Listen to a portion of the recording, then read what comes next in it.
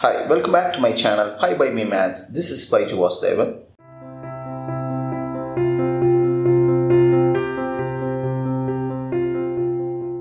Question number 9.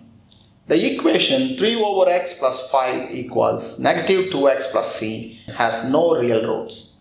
Find the range of possible values of c. This question got 7 marks. The question says this equation has no real roots.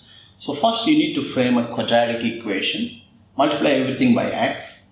So you get 3 plus 5x equals negative 2x squared plus cx. Multiply everything by x. Write everything one side.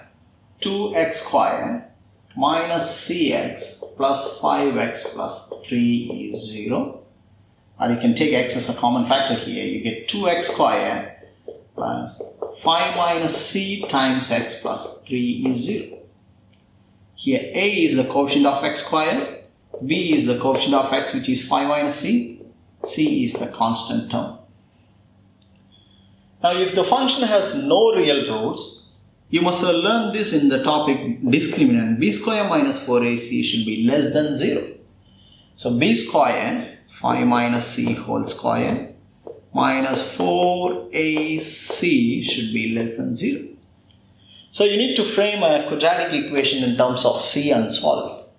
So you expand this, you will get c squared minus 10c plus 25 minus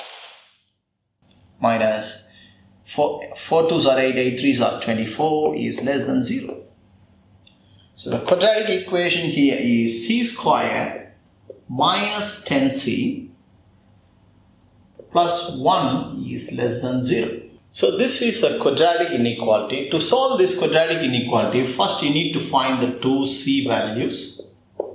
The two c values are 5 plus 2 root of 6 and 5 minus 2 square root of 6. You got two c values.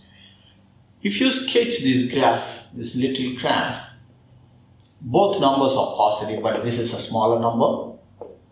So let's say you have 5 minus 2 root of 6 here, 5 plus 2 root of 6 here. The coefficient of c square is positive, so you'll get this graph. When they say the function is less than 0, they are talking about this part of the graph that lies below the x-axis.